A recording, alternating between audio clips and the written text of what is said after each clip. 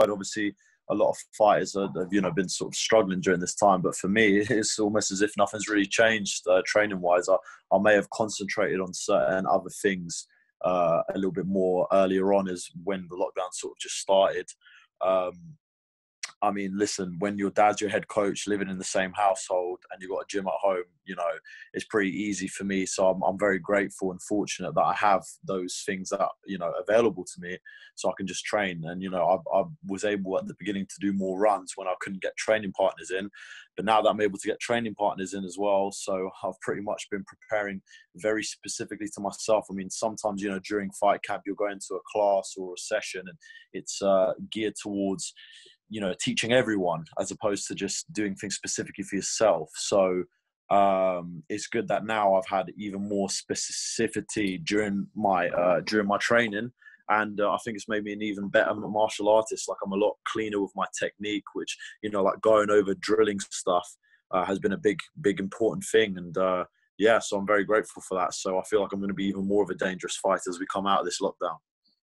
It's actually interesting to hear, because a lot of fighters are struggling to get the bodies in and to get some proper training. And on the weekend, we've seen a load of fighters miss weight as well. So you actually think you're actually getting better quality training and more focused due to what's going on? Yeah, 100%. I mean, even just the drilling. I mean, my dad's been helping me out a lot. Like, stuff that I couldn't necessarily go over beforehand, because I've just done it in a session, where I try and, squeeze in a couple of reps here and there, through the week. I've been able to do way more of. So now my techniques become a lot crisper and stuff like that. But like I said, I am fortunate, to have a gym at home. I mean, like I say, other fighters don't have access to that. So, that's what's been able to help me, progress during this time. And my cardio feels like, I feel like I could go 5 rounds right now. So it's really good, especially when I'm preparing for a 3-round fight. Good. And how are you coping with the layoff? I think it was November we last saw you fight. So how's that been? I'm not going to lie. At the beginning, it was not to say that it was a struggle. The thing is, I'm a martial artist. I'm not the type of guy where you finish a fight and then it's like, oh yeah, just party around, no training and sort of relax. For me, I want to become the most dangerous, deadly fighter out there and try and improve my skill set as much as possible. So I've always been, training consistently after the fight. As soon as the fight finished on Monday, I was back in the training room getting ready to like I say, improve my skill set, because I've got to be ready. I was thinking in my head, I want to be ready to fight on the world stage in the UFC. So I pretty much went back to normal. But I mean, listen, it got to like January and there was no, I didn't really know what was going on, when my next fight would be, what was happening. And, I kept nagging my manager, asking like, what's going on? Like, what are we doing? And then we had a couple of phone calls, and, the main thing that we were looking to do is either get on a card last minute or go to the Contender Series. So that was sort of the plan that we were looking at, because they weren't trying to sign any more new guys, because the only times they've signed guys now really have all just been last minute, because none of the guys on the roster are available to fight. So they have to just sign guys to fill up the card. So, it was a little bit stressful in that regard, in terms of, I wanted to get a fight straight away. I just finished the fight, and I wanted to keep the ball rolling, and, there was nothing that I could do. So I really had to just try and focus on getting better, which is all great. And, as a martial artist, I'm always trying to get better, but, you always want to have a fight to even give yourself a bit more of an inspiration and a boost and motivation and stuff like that. And then, obviously, then the phone call came that I got signed by the UFC at the beginning of January, and then, sort of things change even more. Then I was just even more happy and more, and it happened at the right time, because bloody hell, if it would have, if we were like looking to try and get a Contender Series or something, that's not even happening this year. So it was a really, really good timing. I feel everything fell in the right place, and then yeah, like I say, once I had that phone call, and then, they were trying to get me a fight and stuff like that, for me, it was just, okay, I'll be ready whenever they tell me to. So I haven't gotten out of shape. I haven't been out of training. So I've always kept, even over Christmas, I don't know, people have seen some videos on my Instagram and stuff like that. I was training out on the beach, like with my dad with the pads and, doing stuff while, I was still got to enjoy my Christmas a little bit, but at the same time, we're still training. So, yeah, it was a little bit difficult, obviously, trying to comprehend the fact that, a fight may not come that soon. But, you know, when everything got set in place, then, you know, like I said, my motivation just kept rolling, and, you know, I just kept in shape and kept training. So the fact that you've actually been signed to the UFC now, has that helped you, you know, deal with, you know, the layoff, or is it kind of you just want to get in there now, like you've got this big opportunity Yeah. and you haven't had the chance to take it yet? Yeah. So it's a bit of both, isn't it?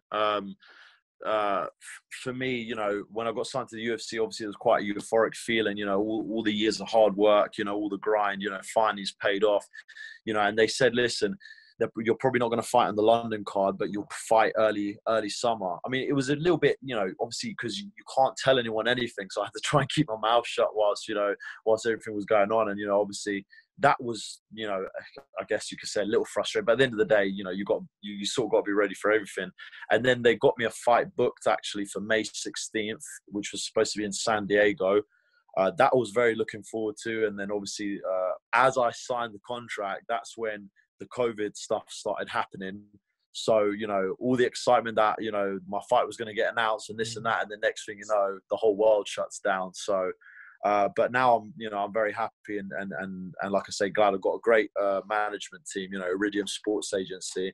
So they helped to rebook the fight quite soon. And now July 15th, I'll be making my UFC debut against the same opponent. So, everything turned out very well. And like I said, lockdown giving me that extra time to sort of focus on myself, took my attention away from, when's the fight going to be booked, this, that. It sort of just gave me more attention on just improving myself. Yeah, and just for like our American fans, at Low Kick, we've got a lot of global fans, and a lot of people won't know who you are. Us guys in the UK know who you are. I just want to give you a chance to like explain who you are, where you're from, what fans can expect from you once you're in the UFC. Yeah, so I was born in Lithuania, so I'm actually Lithuanian by nationality, but I moved to London when I was 3 years old. So, you know, it's a common phrase that I say, born in Lithuania, but bred in Britain. You know, I've been training martial arts pretty much since I was 5 years old. I won the British kickboxing title 4 years for 4 different age groups. And then I took a little hiatus away from it, took a little break, and then pretty much I went out to America, funny enough. I played basketball. I went to school in Louisiana. I played there for 2 years. I also played a bit of American football. And then at the end of it, you know, obviously every kid's dream when they're playing their sports is to get a scholarship to D1 school. I didn't get that. So, you know, my dad gave me a call and he said, listen, let's come back and let's get back into MMA, you know, the Sambo and kickboxing that I'd sort of been brought up with. So when I was 18, came back home, got the ball rolling, 7-1 amateur record. Then no one wanted to fight me, so I had to turn pro when I was 21. Had a very good start, 4-0. Then I ended up losing 2 in a row. Then I had a whole load of, like, you know, things I had to change and stuff like that. And then got in the best shape of my life, got injured. Then I was out for another year and a half.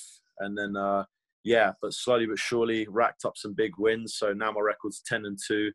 And I like a very flashy I like to be a flamboyant fighter. I don't like to, you know, at the end of the day, people have only really seen my striking and me defending takedowns and getting back up to my feet, but they don't know that those areas of mine are, like, you know, are quite solid also.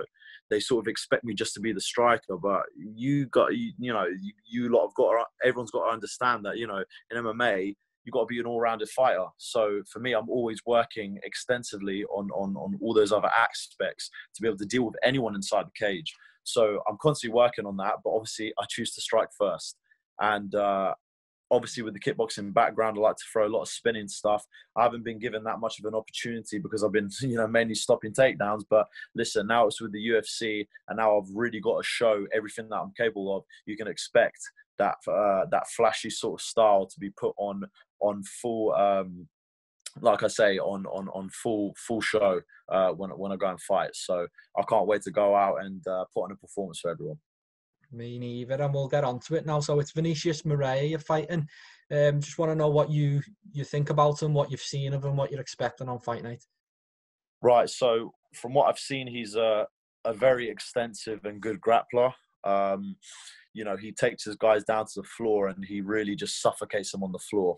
So, he's a very good jiu-jitsu guy, and he's very good at his craft, and he's very good at closing distance and getting in on his opponents. But one area that I've seen that he's been lacking, of course he's going to be working on it, as anyone would do, is in the striking department, which is where I see is going to be my main strength or my main attribute against him.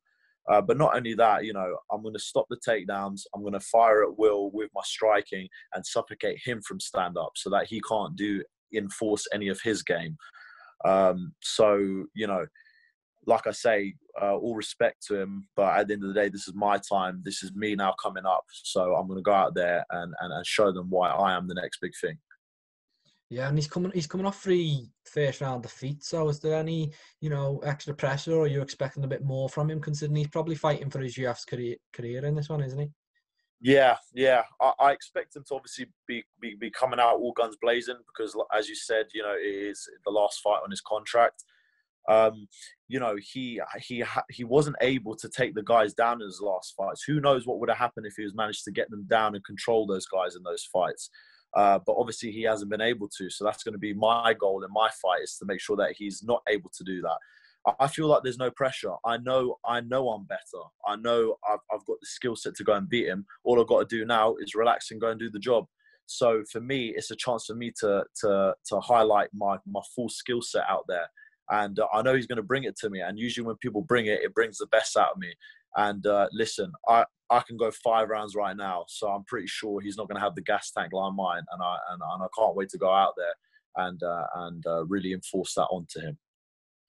Good, and it's going to be on Fight Island, so a lot of people have been excited, waiting for the announcement of Fight Island. It was dropped last week. How excited are you to actually fight in Abu Dhabi? Oh, mate, it's listen, when I first got the call to fight in May and it was in San Diego, I was obviously really excited to have an American debut. A lot of European fighters don't usually get that sort of opportunity. So for me, it was quite a big thing to be able to fight in America.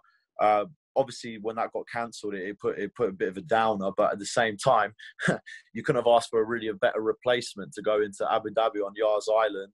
On like pretty much a haven. They call it Billionaires Row or something like that, like out there on that island. So it looks absolutely amazing. And in front of a stadium, in front of no crowd, I think it's just going to be an amazing experience. The whole thing. It's something that like Dana White said, will go down in history as one of the big sort of events. So I can't wait to be part of that. I've been part of many historic events like Night of Champions and now this. So yeah, I'm just going to fully embrace all the spectacular stuff that goes with it.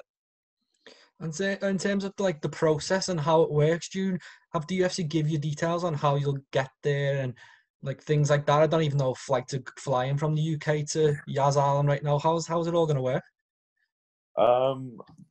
To be honest, I don't know. Like I say, I'll probably know like everything like pretty much last minute.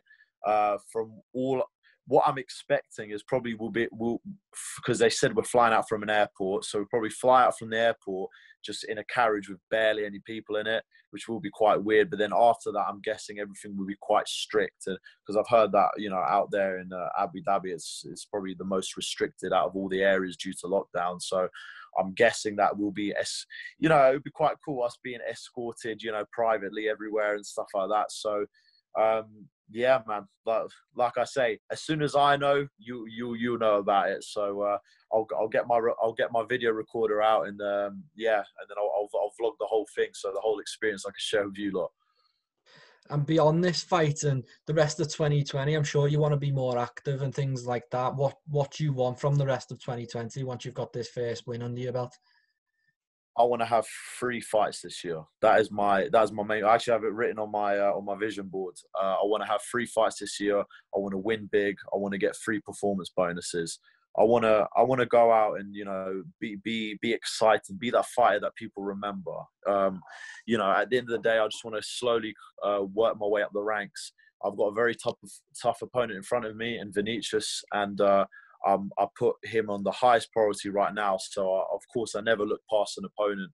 And I just want every single fight to have a slowly higher step in competition and slowly see myself upgrading and getting better and slowly taking away the competition one by one. And that will start this year with 3 big wins. And that's what I'm looking for. And then it will put me in a really good position for next year. And you just mentioned you've got a vision board there. So is there something on there about what you want, you know, way down the line in the next 3 to 5 years? What's the big goal for you now? You're in the UFC. What do you want to accomplish? I mean, on my vision board, I do stuff more sort of in the nearer future, or like in the year or within the next event and stuff like that.